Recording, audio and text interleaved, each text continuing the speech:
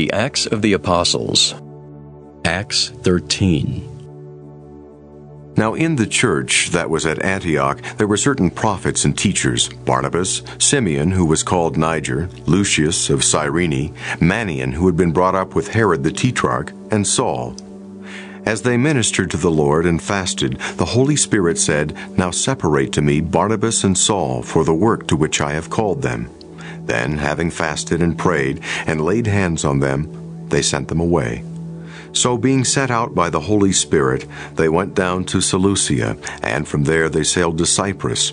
And when they arrived in Salamis, they preached the word of God in the synagogues of the Jews. They also had John as their assistant. Now when they had gone through the island to Paphos, they found a certain sorcerer, a false prophet, a Jew whose name was Bar-Jesus, who was with the proconsul Sergius Paulus, an intelligent man. This man called for Barnabas and Saul, and sought to hear the word of God. But Elymas the sorcerer, for so his name is translated, withstood them, seeking to turn the proconsul away from the faith. Then Saul, who also is called Paul, filled with the Holy Spirit, looked intently at him and said, O full of all deceit and all fraud, you son of the devil, you enemy of all righteousness, will you not cease perverting the straight ways of the Lord? And now indeed the hand of the Lord is upon you, and you shall be blind, not seeing the sun for a time. And immediately a dark mist fell on him, and he went around seeking someone to lead him by the hand. Then the proconsul believed, when he saw what had been done, being astonished at the teaching of the Lord. Now when Paul and his party set sail from Paphos, they came to Perga in Pamphylia, and John, departing from them, returned to Jerusalem. But when they departed from Perga, they came to Antioch and Pisidia, and went into the synagogue on the Sabbath day and sat down. And after the reading of the law and the prophets, the rulers of the synagogue sent to them, saying, Men and brethren, if you have any word of exhortation for the people, say on. Then Paul stood up, and motioning with his hand said, Men of Israel, and you who fear God, listen.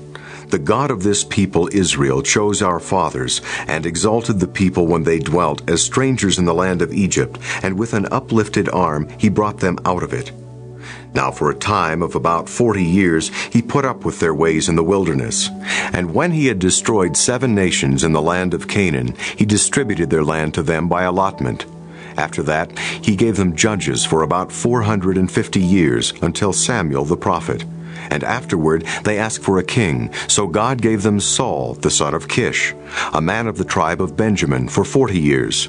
And when he had removed him, he raised up for them David as king, to whom also he gave testimony and said, I have found David the son of Jesse, a man after my own heart, who will do all my will. From this man's seed, according to the promise, God raised up for Israel a Savior, Jesus, after John had first preached before his coming the baptism of repentance to all the people of Israel. And as John was finishing his course, he said, Who do you think I am? I am not he, but behold, there comes one after me, the sandals of whose feet I am not worthy to loose. Men and brethren, sons of the family of Abraham, and those among you who fear God, to you the word of this salvation has been sent. For those who dwell in Jerusalem and their rulers, because they did not know him, nor even the voices of the prophets, which are read every Sabbath, have fulfilled them in condemning him. And though they found no cause for death in him, they asked Pilate that he should be put to death. Now when they had fulfilled all that was written concerning him, they took him down from the tree and laid him in a tomb. But God raised him from the dead. He was seen for many days by those who came up with him from Galilee to Jerusalem, who are his witnesses to the people. And we declare to you glad tidings, that promise which was made to the fathers. God has fulfilled this for us, their children, in that he has raised up Jesus. As it is also written in the 2nd Psalm, You are my son. Today I have begotten you. And that he raised him from the dead, no more to return to corruption. He has spoken thus, I will give you the sure mercies of David. Therefore he also says in another psalm, You will not allow your Holy One to see corruption.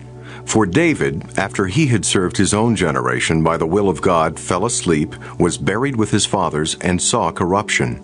But he whom God raised up saw no corruption. Therefore, let it be known to you, brethren, that through this man is preached to you the forgiveness of sins.